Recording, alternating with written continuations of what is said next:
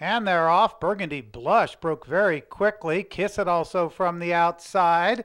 Then it's Southern Sweet Tea, followed by Charmona. Through from the inside, Alpha Tammy and Sunnyway. Down the back stretch, very well bunched. From the outside, now Kiss It puts ahead in front. Still up from the inside, Burgundy Blush. Through from the inside, Alpha Tammy is third. Sunnyway runs fourth.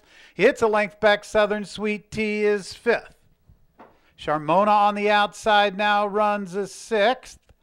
Then from the extreme outside into seventh, that is Shiny Star as they move for the stretch, the leader.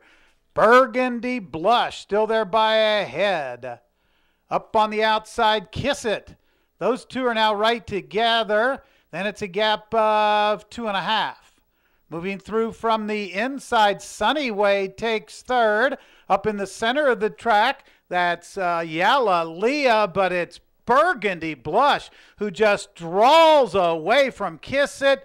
Burgundy Blush in front all the way, wins by 2.5 over Kiss It. Photo for third, Sunnyway and Hurricane Gussie.